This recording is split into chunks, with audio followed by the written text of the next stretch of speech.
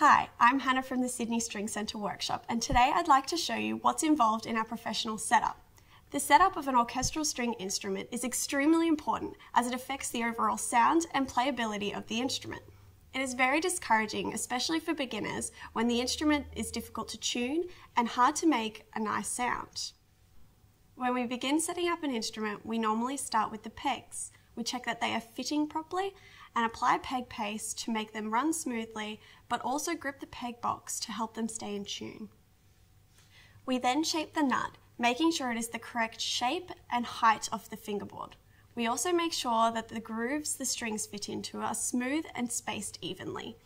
This helps to avoid string breakages and makes it easier for the player to press the strings down. We then cut and fit the soundpost. The soundpost is a piece of wood that sits on the inside of the instrument, flush up against the top and bottom of the resonating chamber. It plays an integral part in the tone production of the instrument, and if not fitted and positioned properly, can cause wolf notes and dampen the sound. The next step is to cut and fit the bridge. The bridge is one of the most important elements on an instrument and can make a huge difference in the sound it produces if fitted properly. We ensure that the feet fit flush against the belly and the curve and spacing of the top is correct.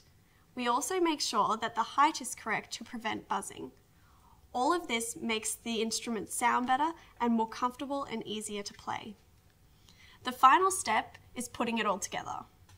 We put the tailpiece on, we fit the strings, put the bridge up and tune it up. Thank you for watching our video on setups.